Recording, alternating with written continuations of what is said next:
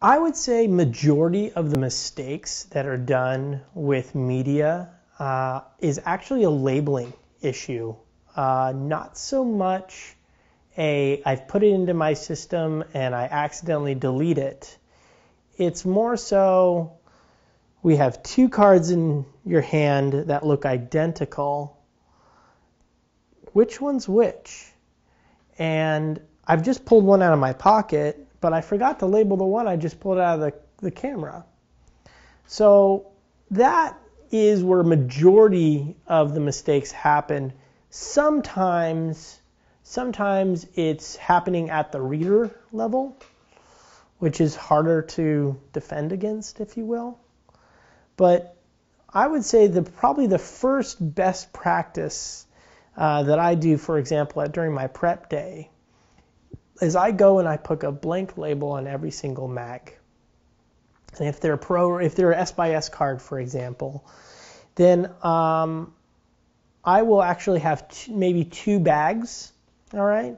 And some want me to do all the data management, me handle the cards. I think as few people as possible in that chain is going to be the best, because then one person's accountable, one person knows what happens, one person it's there. It's not three people, which is another problem.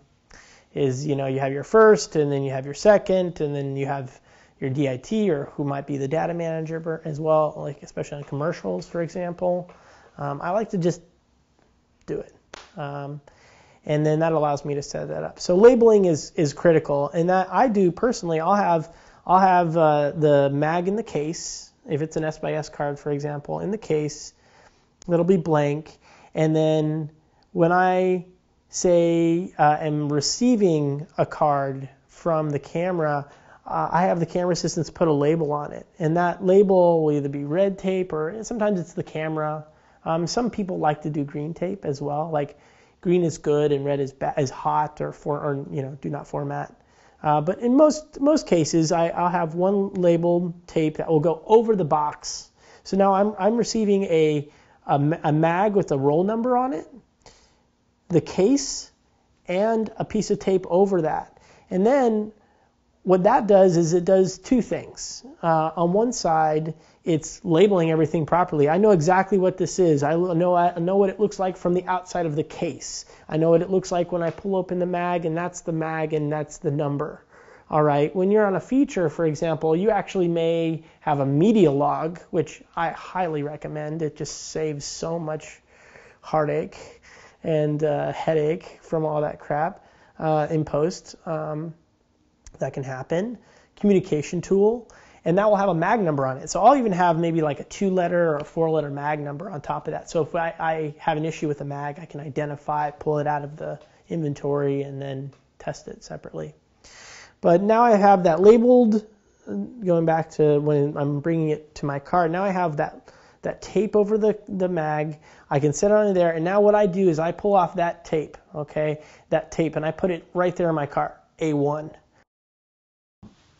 Normally, we have a specific way of labeling cards. A lot of people will put a blank piece of white P-Touch on a card, and then you will write the roll number on that label. So that way you know this roll is number A15, and you write it on there. And then as it comes off the camera, it has that roll number. And then what I do when I download that card is I will go into ShotPut Pro, which is a program that downloads this one card onto multiple devices at the same time. At the end of the download, a window pops up, and I'll put the serial number of each card into the metadata file. So you'll know that this card down from row A15 has this serial number 84559, and that will be in the metadata in a text file that's created from ShotPut Pro. So if you ever wanted to know what time and what card number that this roll was on, I have that material in a text file that's with all of my footage at any time. In case of a circumstance where a card goes bad, then I'll know what camera roll number was on it, and I'll be able to go and get that card and pull it out of the pool right away to make sure that we don't have another issue with that card. Because sometimes SBIS cards or compact flash cards or SD cards can get funny and just screw up on you, and it happens, and you never know when. So you just have to be very careful that you've backed up everything and that you get that card out of the rotating pool as fast as possible and know how to identify which card it was. The camera assistants have a camera report, whether a tri-layer or a quad-layer camera report, which may have multiple bits of information. Usually it's scene numbers and takes. You may have the filter, the stop, something that you would traditionally have with film. And then that is handed off at the end of the day. Usually it's white to editorial, pink to production, yellow to camera, and if there's an additional pink, I put that in like a case somewhere on the truck, just a backup of a backup. Then if the assistant editor calls me or someone in the lab calls me, they say, hey, we're missing a camera report for this. Then it's like, okay, you have that mag, right? Okay, cool. Here you go, and it's just handed off. It's just good to have a hard copy. You want to have a hard copy of something like that. And it's more so for the camera assistant to reference their notes later. So each camera on a set will have a specific color that's coded to it. A cam will be red, B cam will be blue, C cam will be yellow, and so on and so forth.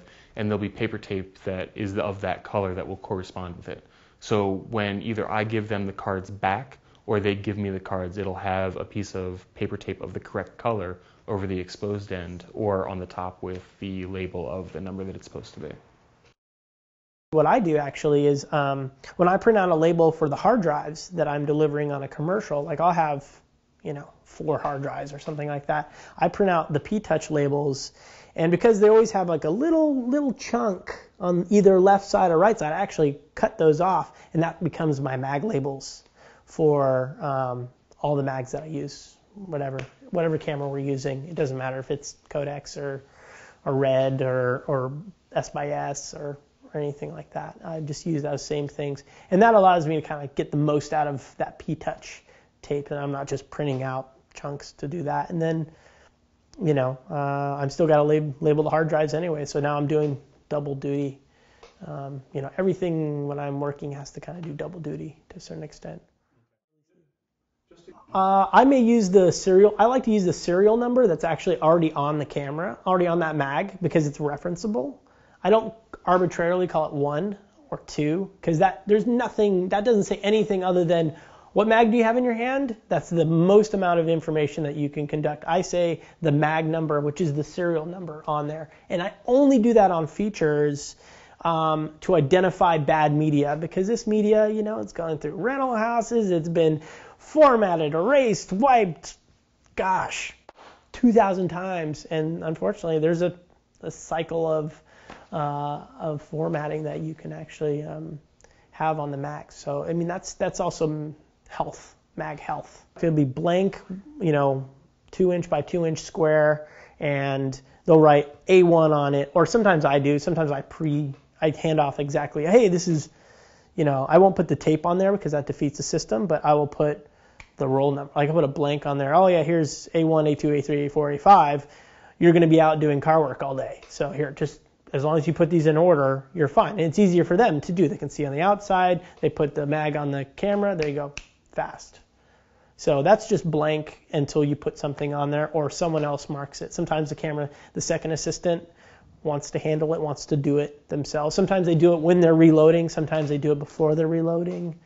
It's just particular to whoever's using it. But that's the preferred method if we can, just for efficiency's sake, and allows me to be fast, allows them to be fast, and all starts with camera department.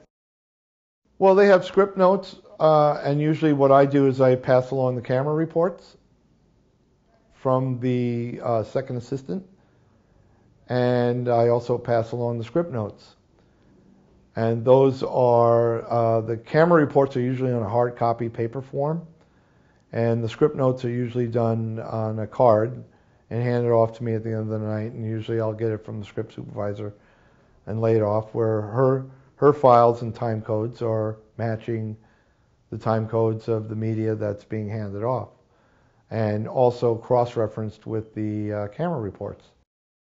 I always keep my my ShotPut Pro, as well as for shooting ProRes, I'll actually keep the XML file as well that the camera generates, and both of those allow me to kind of cover my ass when post calls and I don't have the footage right there in front of me.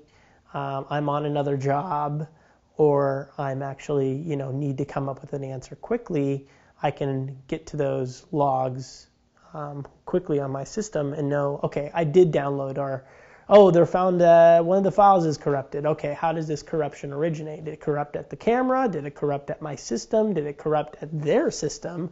There's a lot of possibilities. So having that log can verify that the download was good. Now, depending on who you're dealing with, did they do a log on the way out? So it's in, or did they do a checksum? Did they check the drive that they're sending to post? There's also some wavelet readers out there that'll read the wavelet compression of like red, for example, and tell you if it's any frames are corrupted and tell you what frame it is, and you can kind of go and look, get a visual. I work with my utility in creating camera logs that will detail all of the cameras on the log sheet and what's been done as far as downloading to multiple drives, as far as transcoding, and as far as where we're at in the whole process. So you can look at this sheet of paper and know that roll A1 has been downloaded and transcoded and put where it needs to be. And we can go down the list of every single roll number to make sure that we don't forget to download one roll into this hard drive or forget to transcode one roll into this hard drive. So we have a checkbox and we check it all off as we go. On the card, when I get it from the camera assistants, I take the piece of tape off. I put the piece of tape on my workbench. Then I take the card itself and write the roll number on it.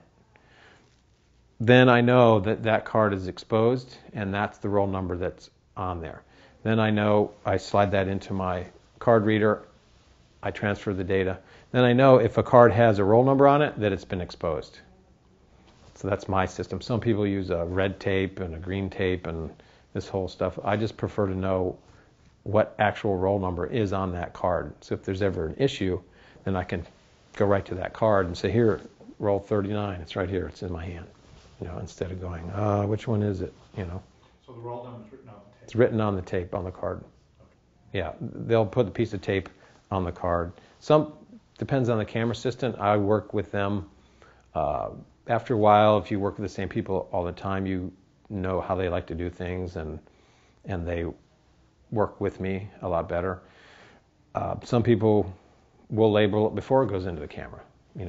Some people label it with a piece of tape after they pull it out. Just depends on what the job is, and if you're on that job for one day or if you're on that job for 10 months. It depends. You have to be more flexible if it's just a day player situation versus being on a feature film for, 3-4 months or something. But I worked with some great teams. I mean, I can tell you, actually due to myself in particular, in my entire career, I've only lost data twice. One was on my very first job, where I had very first red feature.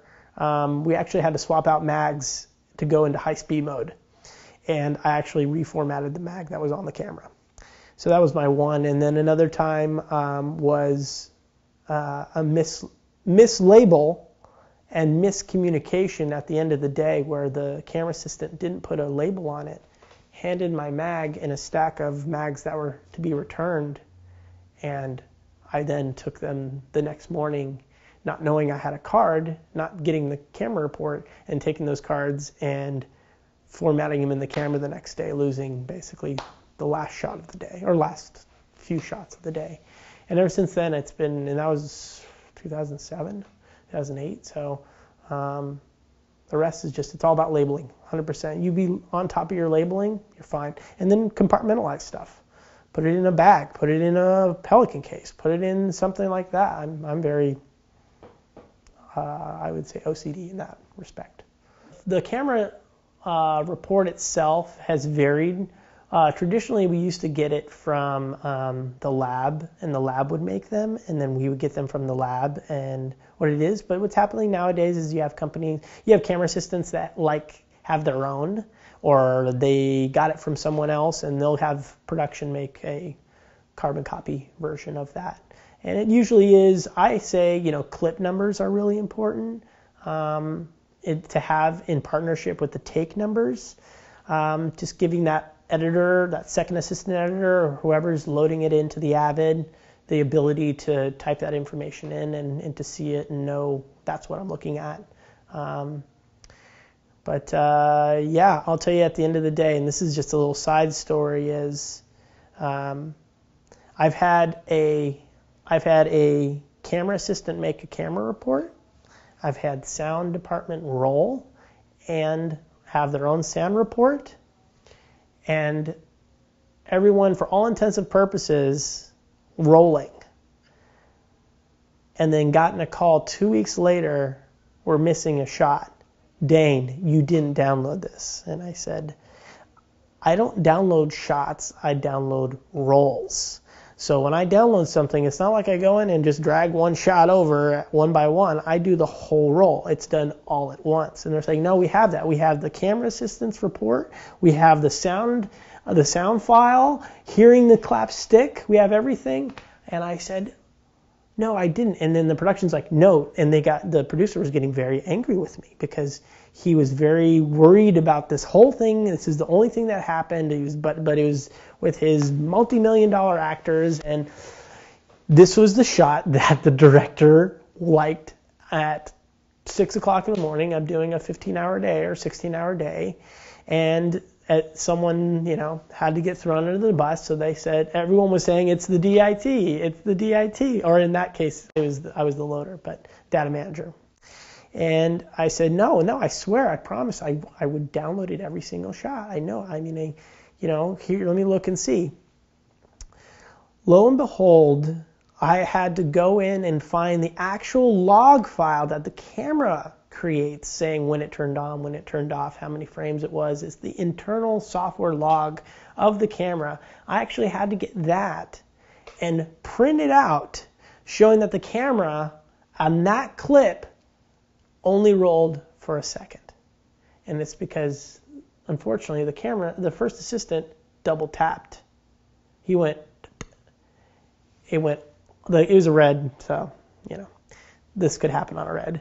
It turned on for 1 second, one frame, they just went, and he went go. But operator, the director, VTR, camera assistant, second assistant, I wasn't there. I wasn't there on set. I was actually at the truck about half a mile away. None of them knew that had happened, that they didn't roll. And at the end of the day, it was because I had to actually go through that whole entire step in order to prove myself. And then at that point, it's, okay, well, we're going to have to do a reshoot. We can't, get angry at the DIT or throw someone under the bus or, bring out the blame police, So it's just stuff like that. That's going to happen. And that's why I think camera reports are really important. But at the end of the day, that camera report had no correlation to the footage whatsoever. And that's why I like metadata. That's why I like shooting on ARRI RAW. I get an XML file. I get a CSV file saying everything with all the clips on there, everything, and I can access it instantly. And I don't even need to be looking at the footage to know what we rolled at. If we have smart lenses, what stop we were at, what the focal length was, everything. That a camera report, the camera system doesn't have enough time to do, So we're still working, camera reports are critical, but in commercials, they don't use them at all. And I think it's actually a bad idea, but less paperwork, these companies, post houses have a lot of work, have a lot of stuff to go through. But there's a lot of miscommunication, unfortunately, in assistant editors in post, usually dealing with multiple projects at once. at once. Whereas on a movie, that's all they're doing, So there's more aptitude for detail.